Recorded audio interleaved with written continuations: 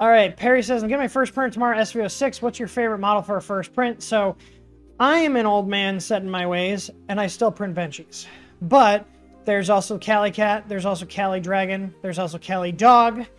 Krista found like a bunch of them. I went downstairs, and they're like all these like little Cali variations. There's like a mouse and a pig and stuff. So just something small like Cali. Here, I got a couple here. They're sitting here. I have a collection going because I print them, and so there's Cali Dog. You know, kind of looks like Comet.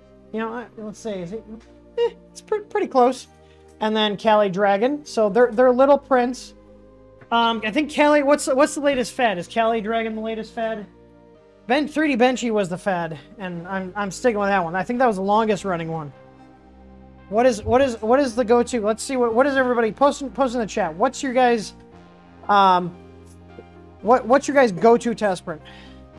He's also asking while we're waiting for that. Frederico's also asking about the SV06. What slicer and profile do you use? So I am using an older version of Simplify 3D. I'm still on version 4. Version 5 is very buggy for me. I wouldn't personally, while there's some people that like version 5, I don't like version 5. I started with my Ender 3 S1 profile and then modified the bed size, and that's been a really good start.